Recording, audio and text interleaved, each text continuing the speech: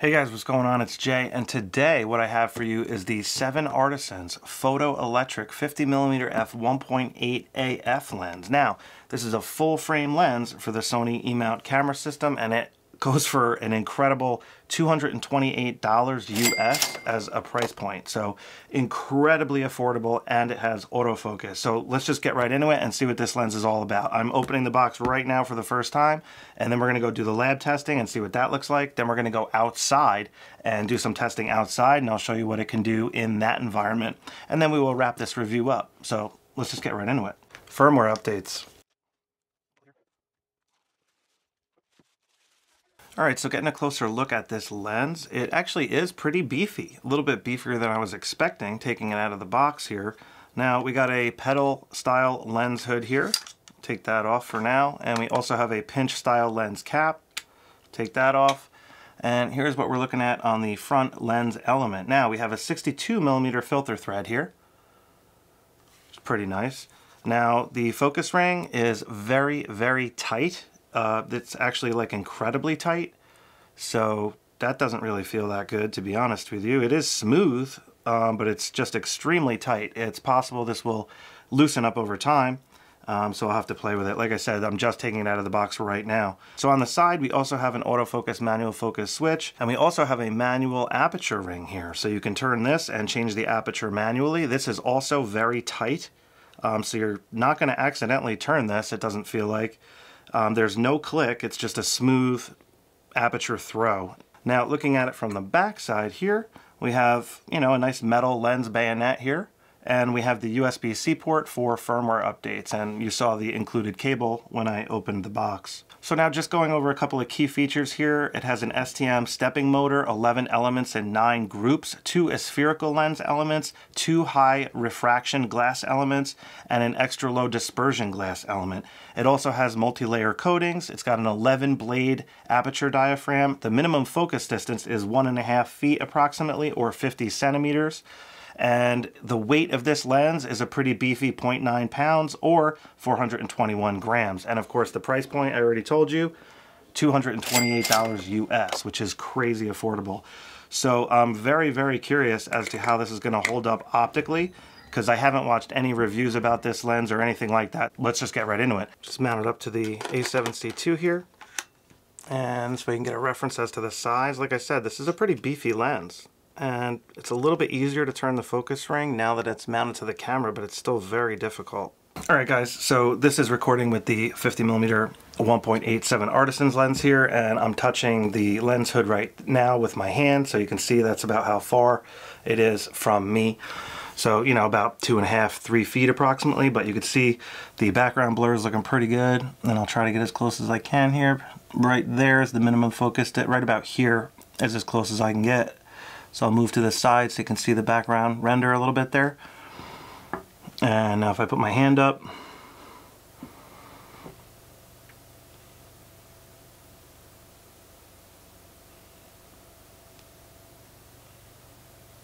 works pretty good. Let's do a quick flare test.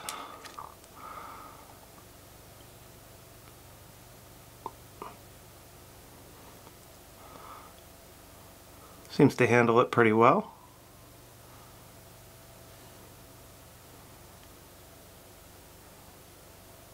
Right here is an interesting effect right there. Kind of does remind me of the 7 Artisans, how it has some interesting flaring. I wasn't sure how this lens was going to work with the flaring.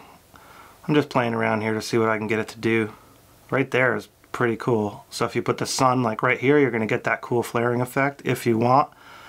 Now just straight up flaring, if I do it like this, it seems to be pretty well controlled. You can see a little bit of the lens elements there. Anyway, that was just a quick flare test. So as far as the autofocus works, it seems to do a really good job in video. It doesn't seem to be very choppy, which was kind of surprising. I thought it was going to be. And the IAF also works great on the Sony A7C2. As you can see here, it is focusing on my eye. I'm looking at the screen now. All right, guys, just want to do a quick star flare test so you can see what the 11 blade aperture produces here. Pretty darn cool. You can see a little bit of flaring too. This is at f16, by the way. Alright guys, let's go over some lab photos really quick, starting with the regular like full frame test here so we can check corner sharpness and stuff like that. So if you look up here on the top left, we have EXIF data. Now we're looking at obviously 50mm, but this is at f1.8, and this is what it looks like. So you can see the dollar bill is extremely sharp. Let's check the corner sharpness. Wow. That's very, very impressive. The corners are pretty much razor blade sharp at f1.8 on a lens that cost only $230 approximately. Down here, the sharpness is looking really good as well. Not quite as sharp as the top left corner for whatever reason. It's possible that the camera was aimed slightly downward, but I don't think so. Now, looking at the crayons here, it's looking good. A little bit of that reddish looking fringing right here. Now the bokeh balls are looking pretty good. You can see it has like a little bit of that onioning effect, and I think that's just because of how many lens elements the lens has, to be honest with you, but I honestly am not 100% sure. There's a little bit of a green hue here on the outside of some of the bokeh balls, but again, guys, very well controlled. You could see the background rendering looks really good. It's nice and creamy. The 7 Artisans lenses that I've used in the past have had a very nice creamy out of focus area, and it seems like this lens has it as well. Now if we stop down to f2.8, you can see the bokeh balls are still nice and round looking with that 11 blade circular aperture, and if we look at the dollar bill, you can see it just crisped up a little bit and just has a little bit more contrast. You can see a little bit more detail coming in on the pipe cleaners now, but again, this top left corner is still like razor blade sharp, which is very impressive. Now let's just stop through the rest of these. Here's f4, f5.6, f8, f11, and f16. Now if I zoom into f16, you can see it is a little bit softer due to the diffraction caused by that. Now if we go to f11, sharpens up a little bit better. Now if we get down to f8, you can see it is razor blade sharp at f8. So sweet spot is in between pretty much f2.8 and f8, I would say, for maximum sharpness. Okay, so keep that in mind. Now the minimum focus distance is about 1.6 feet or 50 centimeters or so. So with autofocus, this is as close as I could get to the quarter, and this is what it looks like. See, the background rendering is quite good. See the dollar bill and everything, so super blurry. And this quarter is only about 6 inches away distance-wise from the dollar bill. So that's that full frame 50mm f1.8. Now looking at the quarter, you can see it's looking pretty good. It looks a little bit soft here. It almost looks like a little, like the quarter looks like a little plasticky, and that's fairly normal with lenses at the minimum focus distance. They tend to not be as sharp as when moved back looking at a subject like you saw in the lab scene a second ago. So it's a little more sensitive type thing at the minimum focus distance, but still looks pretty good, and I don't see any real fringing that's much of a concern. There's a very slight green, fringing that I'm seeing a little bit, but it's very minimal, not really that big of a deal. Now if we stop down to f2.8, let's zoom in here, and now we can see the quarter is looking very sharp. Very sharp. So that's good, and I'm still seeing very well controlled fringing. And if we stop down to f4 here, you can see the quarter sharpened up just a little bit more even. It has even more detail. And excellent sharpness at f4. Here's f5.6, still looking good. Keep an eye on those bokeh balls in the background there. Now here's f8, here's f11, and here's f16. So that's what we're looking at. And you can also see the distortion control is pretty well controlled here. I don't have a lens profile for this lens, and I didn't have a chance to get to a brick wall to like really test it. But if we play with the distortion and you look at the dollar bill, it's pretty good, like I'm not seeing any kind of like gross distortion where it's like, oh, this distortion's out of control, I need to fix this. And this is shooting raw quality. I would say it's very well controlled, the distortion based on this lab test, looking at the straight lines and the verticals, horizontals, and so forth. All right, so now I'm going to switch to video mode, and I'm just going to do a video transition test here, and I also want to do an aperture throw while recording video. So let me just switch it to auto ISO here, and then I'm going to hit record.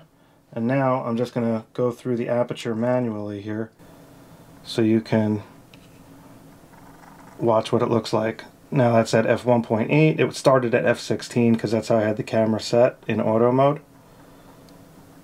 Now I'm just going all the way back to, that's f16, and now I'm back to the A mode, which is auto. That's what I tend to use, is the auto mode.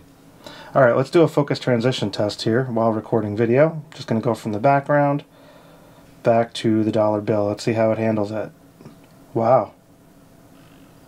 Did a really good job, and the lens is very quiet. Listen close. You can hear it a little bit, but it's pretty quiet for sure. Alrighty, now I'm going to put it back to f1.8, and at the minimum focus distance, I want to record some video here as far as focus transitions and stuff like that go. So let me hit record here, go to the dollar bill, nice and smooth, go back to the quarter, let's see if it can do it. It did it, very good. Let's go to the background here, looking good. Back to the dollar, back to the quarter. Wow, this works pretty good, guys. So tracking the quarter, should lose it because of the minimum focus distance, but it should reacquire it right there. So I can get the door as far away as possible. It's definitely struggling a little bit, obviously, when you get beyond the minimum focus distance, but right around here, seems to be working pretty good.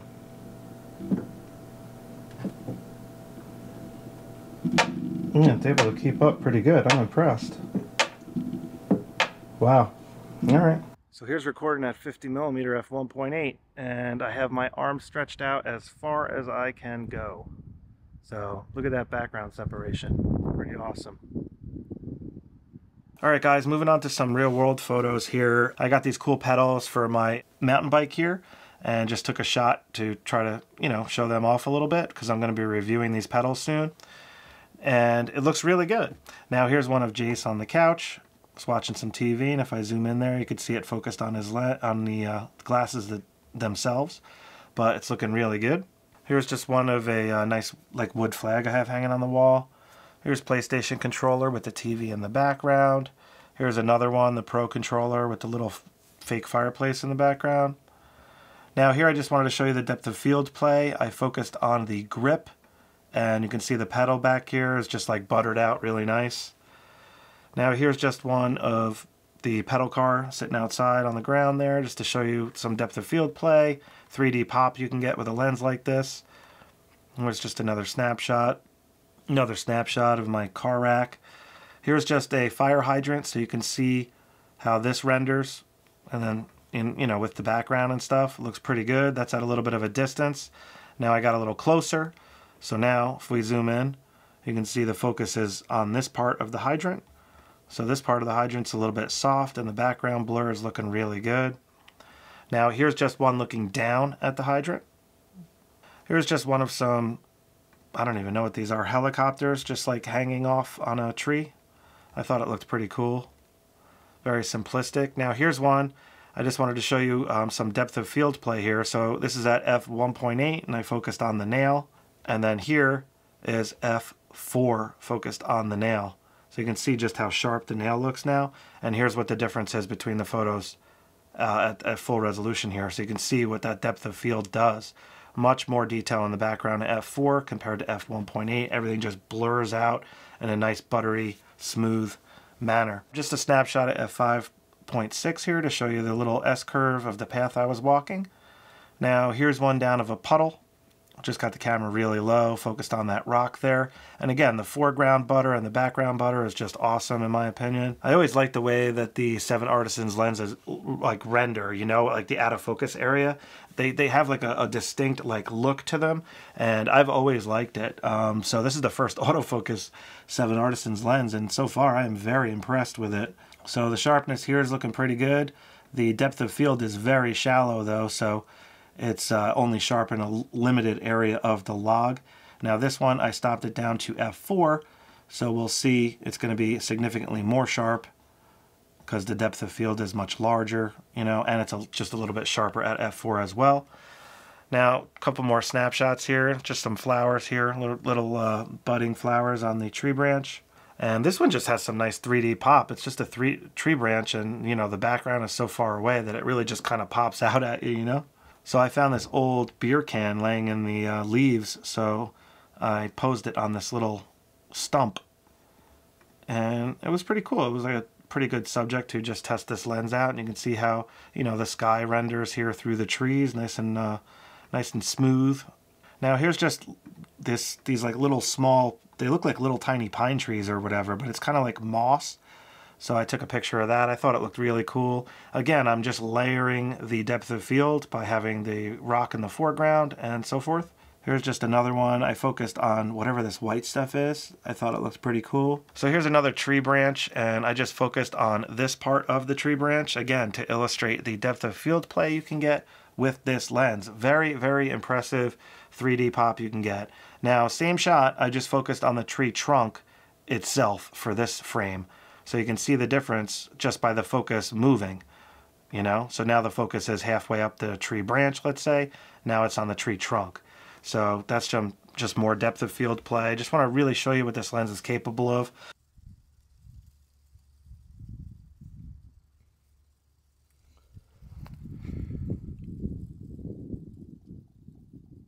Now here's just a shot of the water tower, and if I zoom in, see it's looking pretty good. Is at f1.8. Now closer to the water tower, here's a shot of the fence, and here's a shot through the fence, so you can see what it looks like when shooting through a fence. Now here's one looking up towards the top of the tower. I was actually trying to focus on these because I wanted to see how the fringing was going to be controlled. You could see there is a little bit of green fringing there on this extremely high contrast. I just focused on the water tower itself, and now you can see the fence buttering out. And if we look up here, you can see I don't really see any fringing up there at all. Just another depth of field play. Here's just another one to check for fringing. And usually you'll see it like on these lines in a high contrast area, but like I said, this lens is very well controlled, especially when you factor in the cost of this lens. Now here's just a quick snapshot portrait of Layla. She was kind enough to pose for me. You had a good day? I'm recording video now. Yeah, I had a good day. You were chatting it up with your friends? Let's see how close I can get here. Hello. So you can see that background butter is looking pretty darn good. Layla thinks it's funny when I say butter. You can see this is a great portrait lens option, especially if you're on a budget. Jace just got this really cool pogo stick. Just took a quick snapshot of it here.